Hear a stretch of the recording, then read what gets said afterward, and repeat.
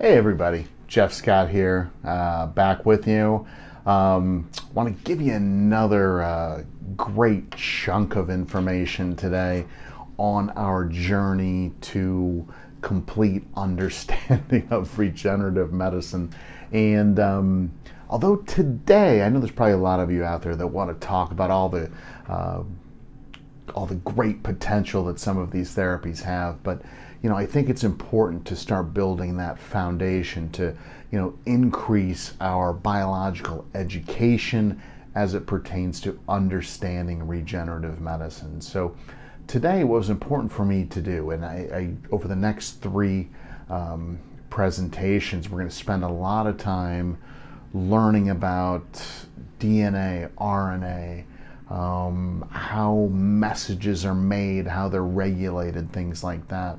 We talked about cytokines not too long ago, and those are often regulated at the nuclear level, right, at the nucleic acid level, or either DNA itself or the messenger RNA message. Now, they can downregulate or they can upregulate. So in that context, I want to set the table and make sure that we all have the necessary vocabulary to have good, solid discussions, about nucleic acids, about how transcription takes place, what translation is.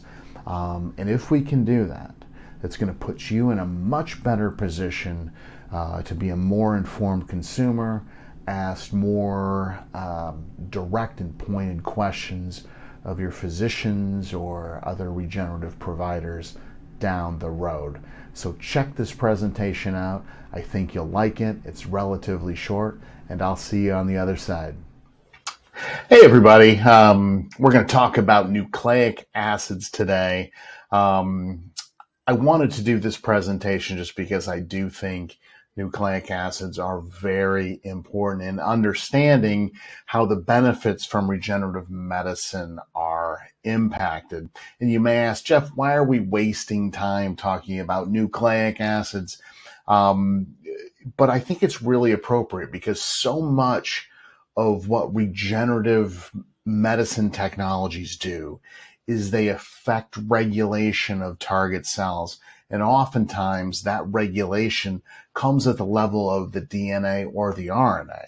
Now, certainly chemical mediators released from a lot of these therapies, they can act on the cell directly and change the phenotype of that cell, change the behavior of that cell. They could act on a particular protein itself and either denature that protein or stimulate catalytic activity of a particular enzyme, but also regulating cellular function at the level of DNA and RNA is a very common modality to maintain concentrations of these very potent mediators within a very tight window. And in our last session on cytokines, we talk about redundancy. There's a lot of redundancy built into how these mediators are regulated, and regulation at the DNA and at the RNA level are certainly an important part of that redundancy. So when you talk about nucleic acid chemistry, it's important to know exactly what it is. So DNA stands for deoxyribose nucleic acid. And RNA stands for ribose nucleic acid, okay? These are pentose sugars, basically, and that's all they are. They are linked to a phosphate, okay? And interestingly, it's this phosphate that's highly reactive. So the sugar and the phosphate form the backbone of what we know as both DNA and RNA. And then you conjugate nitrogenous cyclic bases to that sugar, okay? And it's these nitrogenous bases that are broken into two groups, purines and pyrimidines. So your purines are adenine and guanine, A and G, and your pyrimidines are cytosine and thymine, okay? Now, there are some differences between DNA and RNA fundamental chemistry. If you look here, The first difference is, what's the difference between ribose and deoxyribose? Well, at the 2' location, and that's just chemical nomenclature, ribose has a hydroxyl group, which is an oxygen and a hydrogen group. Deoxyribose, okay, as the name implies, does not have, it has one less oxygen. So at that same 2' location, it is lacking that hydroxyl group. So that's how it gets the name deoxy. So very, very similar, okay? Now the second difference is a little more substantial in that RNA does not have the pyrimidine thymine, okay? Rather, it has the pyrimidine called uracil. And it's interesting, I was wondering why in nature did that occur? Why was that so important? Because they really only differ. If you look at the 2 circled areas on those diagrams, thymine has a methyl group that uracil does not have. And some of the hypotheses that are out there is that thymine, because of that methyl group, and the way that it impacts the electrons in that ring, is a little more resistant to exogenous influences that may inflict damage, particularly radiation, UV light, things like that. Whereas uracil might be a little more susceptible to that. But if you think about it, I would rather have my code, right, the alphabet of our life, DNA, be more resistant to those changes, those exogenous factors, than, RNA. If there's a mutation in RNA, well, that's going to alter the effects of a single message. Whereas if I have a mutation in the DNA, it's going to alter the RNA produced in all of my messages. Okay, and this will become more clear when we talk about the processes of transcription and translation. So those are largely the 2 differences between DNA and RNA. Both nucleic acids, the phosphates on each make it relatively acidic, hence the name nucleic acid. So some more terminology for you. And again, as I mentioned, this was a very basic presentation. I just want us get us speaking the same language. But the difference between a nucleoside and a nucleotide, okay? A nucleoside is just the purine or the pyrimidine nitrogenous cyclic base and the sugar, okay? Covalently linked by a glycosidic bond to the sugar, okay?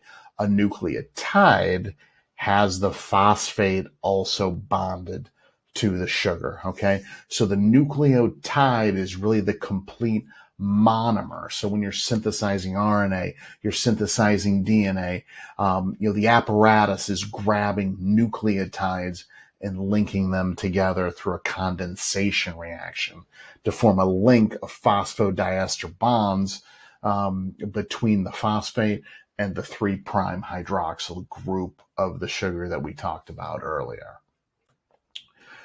Another key feature of especially DNA and in some cases RNA is the concept of complementarity, okay? Not all purines can interact with all pyrimidines. The purines don't interact with each other. The pyrimidines don't interact with each other, okay? So again, our purines are adenine and guanine, right? Our pyrimidines are cytosine and thymine, okay? Adenine only pairs with thymine in DNA, and cytosine only pairs with guanine in DNA. And these combinations are highly respected throughout your biology and throughout your genome. Now, again, when we talk about RNA, there is no thymine. So adenine in the case of RNA would pair in the event that the RNA is in a double-stranded conformation, would only pair with uracil, as there will be no thymine present in the RNA. But also, one thing I wanted to point out in this particular slide is the anti-parallel orientation of DNA. So DNA has two separate strands, and they're not mirror images of each other, but they're anti-parallel. And you can see I've got circled the 5' end, which is the phosphate tail, and then I've got the 3' end, which is a hydroxyl tail. Okay, so the 5' end and the 3' ends align.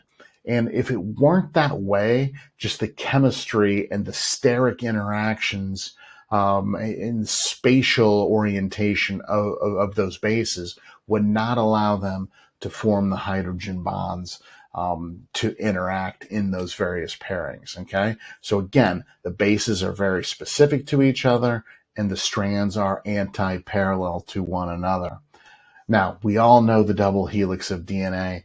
It's that way because energetically it is the most stable combination, okay? But there are multiple types of double helical structures. You have the A form, which is kind of a tighter version. It's more tightly wound around centralized proteins in that strand. You have the B form, which is a little less tight, but that form represents most of the DNA in our body. That is, in general, how the DNA is existing. And then you have a Z form, which is an opposite winding of the DNA than what you see. And all of these structures can interchange. You know, a particular stretch of DNA can find equilibrium between either the A and B, the B and Z, or the A and Z forms. It's just one of those things where, you know, for particular functions, the Z form is a more relevant conformation than the B form. So what about RNA? I haven't talked much about RNA. We'll talk more about it when we talk about translation. But RNA structure is really related to function more so than DNA. For example, you have messenger RNA, which largely exists single-stranded, and it is so important for the protein message. That's what codes for the protein message. Proteins are the language of life, right? So that messenger RNA is very, very important. Then I've got another type of RNA, and there are so many types of RNA out there. I just listed 3 very common ones. You have ribosomal RNA, and you can see there's a lot of hairpin loops. So you're going to have single strand runs. You may have some helical runs. You'll have some pairing. You'll have some bulging. But that function of the ribosome, which ends up becoming a nucleoprotein and is very important for protein synthesis. That structure of RNA gives it the ability to perform its functions. And then finally, transfer RNA, which is responsible for seeking out the amino acids in the cell to bring those to the ribosome and attach those, again, in a condensation reaction for peptide and protein synthesis. So form leads to function with RNA very often. So again, we're going to speak much more about RNA when we talk more about transcription and translation. That's all I want to share with you today. I want to thank you for watching. Again, these slides are going to be in the description for your download, and you can use them as you wish.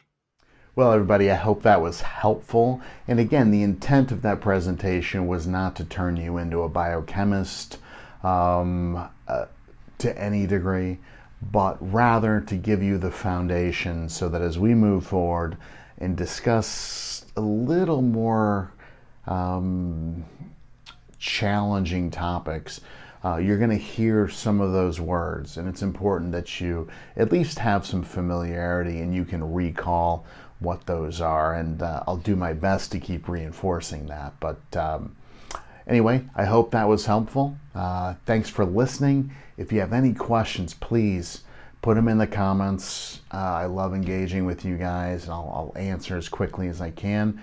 Or you can always email me directly at workwithjeff@stayregenerative.com. Again, I'll get back to you as quickly as possible. If you're not a follower on this page, follow the YouTube channel. It's going to be great. We're going to be running through some really terrific material going forward as it pertains to regenerative medicine and cellular health. Stay regenerative, my friends. We'll see you soon.